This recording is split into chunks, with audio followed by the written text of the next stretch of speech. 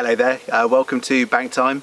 It's a strict 2 metre distance between myself and Mr. Adam Adams here, but you are joining us post lockdown on this fantastic Dorset venue, which is Adam's Syndicate. We're very lucky to be here.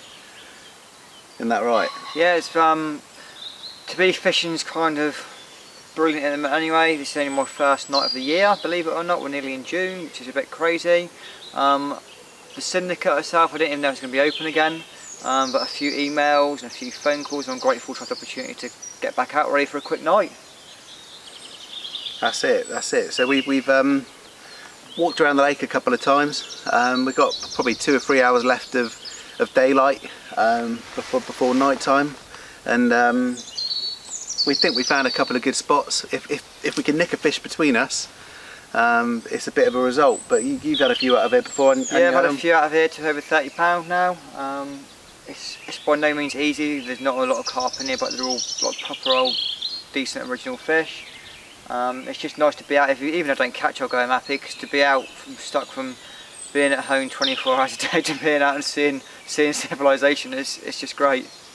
That's it, yeah, and the transformation pre-lockdown to post-lockdown, how the lakes are looking, it's gone from looking like winter venues to looking like complete full of life in bloom venues. So it's yeah, like Adam said there, amazing to be out. We feel pretty lucky really, and anything we catch between us in this session is going to be a bonus. All right, let's not waste any time, Mr. Adams. Let's go. See you, Baldy.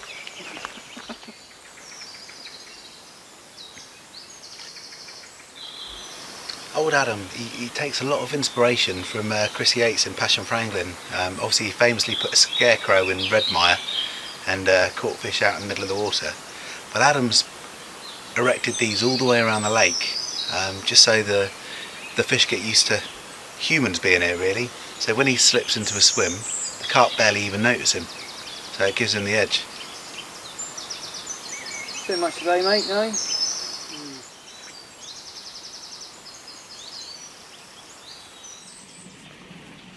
What are you seeing, Derek? Much, mate?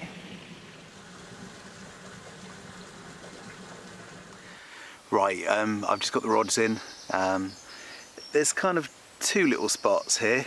The one that I'm kind of bivvied up in is not really wide enough to get 3 rods in and kind of safely land a fish. So I've kind of put 2 in there, and there's a little cutout just there by some reeds one side and some like a gravelly patch underneath a tree there. There's a decent enough kind of depth of like 4 or 5 foot. So I've put a spot just under there, one out to that tree in the middle of the lake, fairly locked up, probably about 1 metre to 2 metres from it, and there's a willow tree casting straight back down that end of the lake.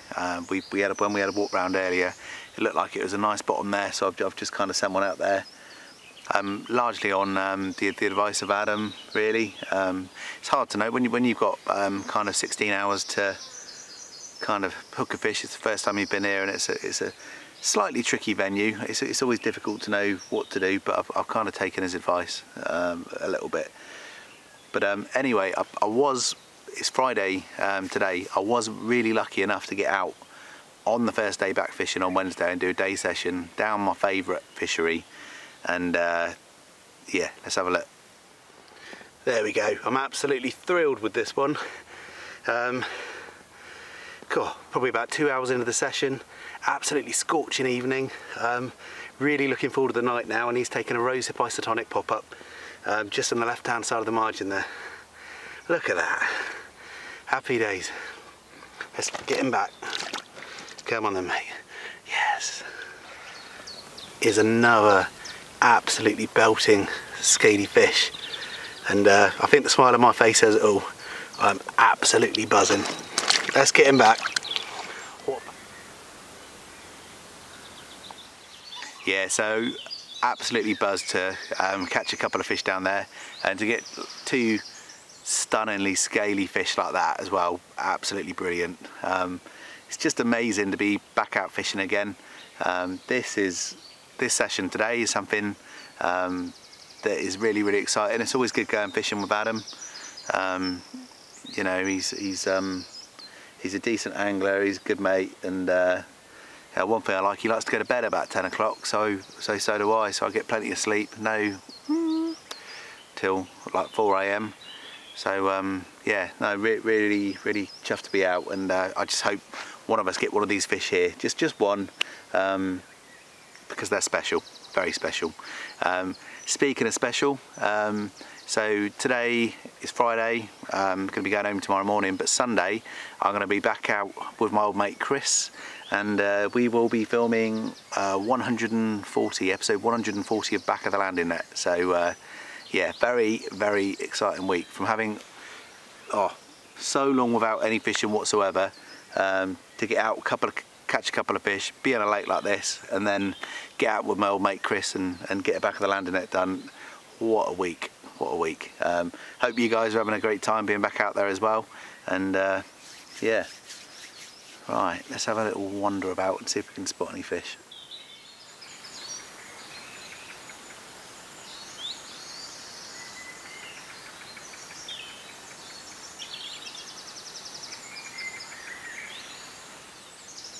Right, Adam, so you've been on this syndicate for about a year? Just over, year and a half. Lovely. Now. And it's pretty fair to say you've got a reasonably hectic life. You've got a couple of young kids. You don't probably get out as often as you want to get out. No, mad as it is, this is my first night I've done here.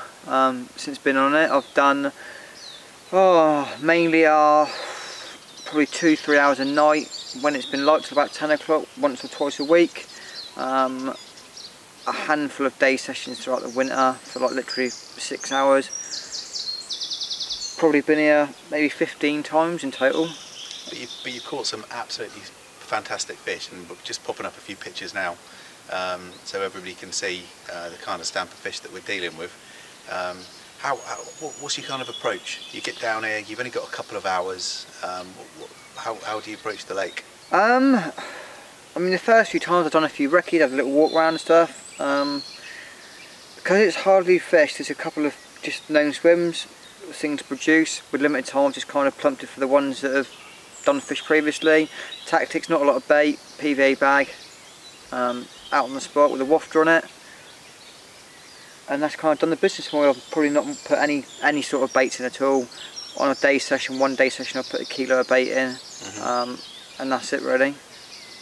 Just simple tactics really, nothing groundbreaking, you know, just an inline lead, blowback rig. And that's been doing the bites for me. Right, the temperature's really starting to drop now. We've all the rods are out. I think they're in good spots, aren't they? Yeah, I'm pretty happy. Clipped up, marked up, good drops. Yeah. Time for a fish, hopefully. Yeah, that's it. Yeah. We haven't seen anything, but then Adam says you don't really see a lot. Don't really do. It's a weird little place. They don't really like crash or jump out or anything here. It's just kind of, you know, you just kind of get lucky. Yeah, I've seen a couple of spots where some fry and smaller fish have been spooked. You just see like a whole load jump out, so potentially that's carp moving around, who knows. But we've got some good spots. I say we're just going to grab something to eat now. Unless there's a fish, I think probably the next thing you're going to see is some bacon cooking for breakfast time. But sounds good. Yeah.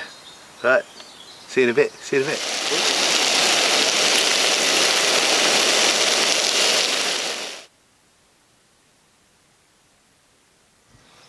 Right, mate, I slept through all of this, but I've woke up, wandered over, come to get a cup of coffee and chat about the night, and you've literally just netted this. Yes. Unbelievable. Mate, couldn't have wrote it. You know, literally, first lot I was sort of stirring a little bit, and then had a one toner, took me around the back of the island. After about 20 minutes, put the net under this immaculate common, £29 too. Woo. Couldn't be happier for a post-lockdown fish. Well, happy to get out. Absolutely amazing fish, and to be honest, I feel privileged to be here to see it. Absolute belting common, that. Great to share it with somebody.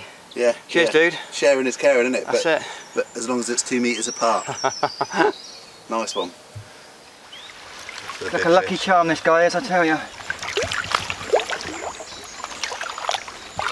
See you, baby.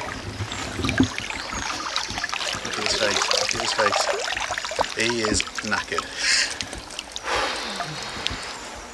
Get down the car road tomorrow, I tell ya. Yeah, nice one, mate, nice one.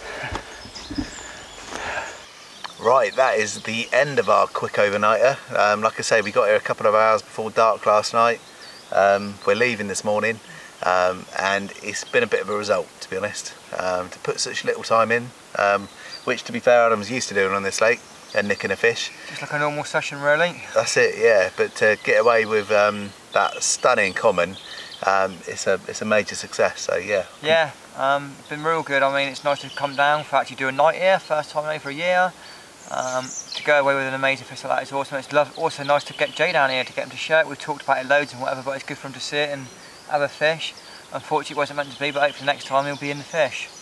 Yeah, that's it. Fingers crossed. But yeah, thanks for watching. Congratulations. Cheers, amazing buddy. fish. And see you next time. Cheers, take care, mate. Bye bye. Bye bye bye.